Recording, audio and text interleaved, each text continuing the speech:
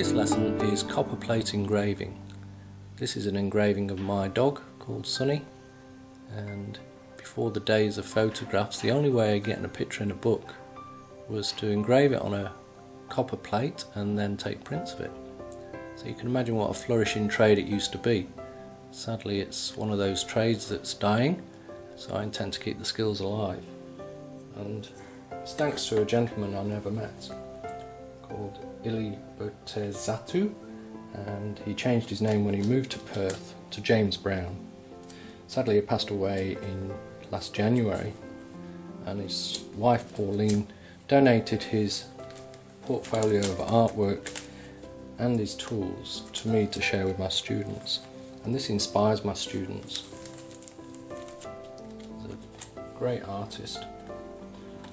He really didn't acknowledge his own talents, so I share this with my students and they get inspired by it. So his job at the Perth Mint was to engrave and make coins. And that's the gentleman there, and this is some of the coins that he created. He also did logos as well. There's a huge collection of artwork here, too much to go through right now, so I'd like you to stick around after the lesson because I've put some more pictures in there for you to check out, and hope you enjoy. Part of the collection I was lucky enough to receive is this book here. It's called The Art of Engraving by James B. Meek, and it's a great book if you're keen to pick up your skills in engraving, as I am, and it goes into engraving pictures of animals and lots of scroll work like that, and then later on it'll get you into lettering or calligraphy. It's a lot more technical doing the lettering, so I'm not going to tackle that until my skills are picked up enough. But this reminds me of when I was at college. We were taught to engrave animals, and if you're a reasonable drawer, then this is what I recommend you do. It's engrave an animal, because the occasional slip within the boundaries can be covered up, and you are going to slip around a bit with your gravers when you first get going. I know I've been practicing and slipping a bit.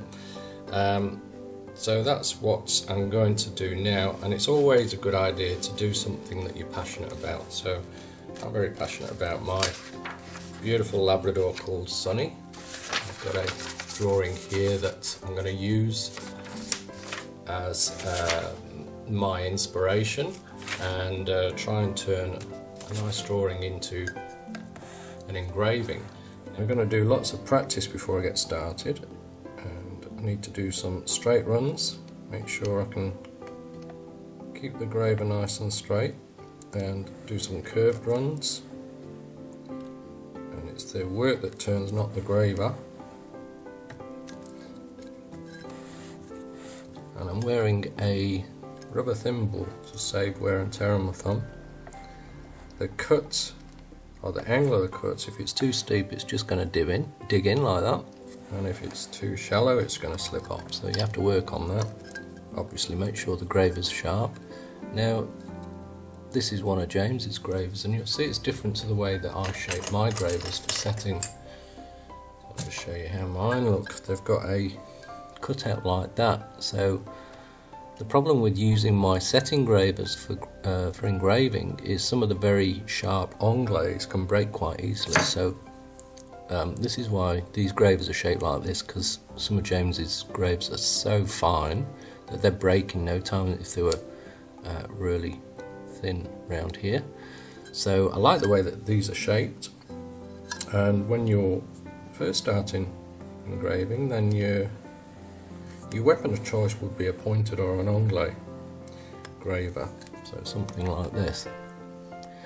Now I was taught a while ago by this old gentleman to use a flat graver like that, but you just use the corner of the flat graver, and I got used to that, and I really liked engraving that way work really well, because you can shape the line, you can widen it by changing the angle of the graver. And this guy told me it was the Scottish way of engraving, so I don't know exactly what that means, but one thing I've learned from the book that I've got here is that there's no right and wrong way. There's lots of engravers have their own particular way of engraving, and even so much as some engravers will do it standing up. Some will use a hammer, so just they won't have a handle on it, they'll just use it as a chisel and hammer along. So there's lots of different ways to do it. It's a matter of experimenting and finding your favourite method. So now I've found the graver that I'm going to use for most of the work, and this is a square graver. You can see the shape of it at the point there. So it's got a right angle shape there, and also it's been shaped at the bottom, so it's got slightly shaped there, so it's quite easy to turn with this. It steers really well, and I've kind of got used to the right angle where the graver's cutting, and I'm not slipping too much.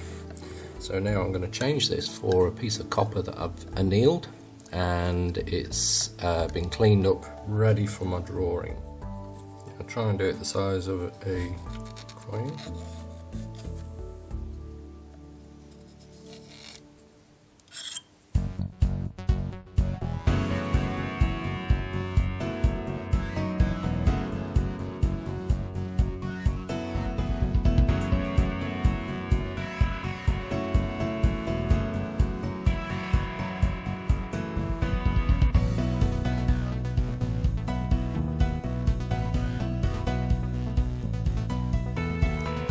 I'll now scribe that in, just in case I start losing the pencil marks.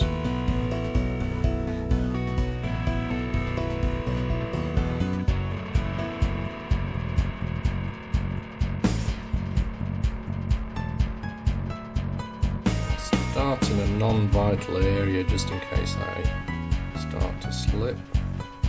I'll do this until I get used to it.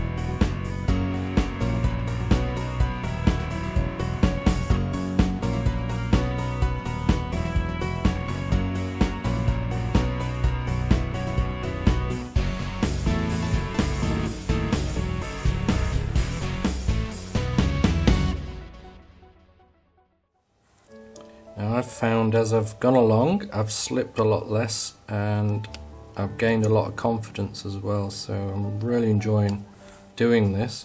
It's hard to know when to stop. I don't want to overdo it, so I'm going to call it quits now.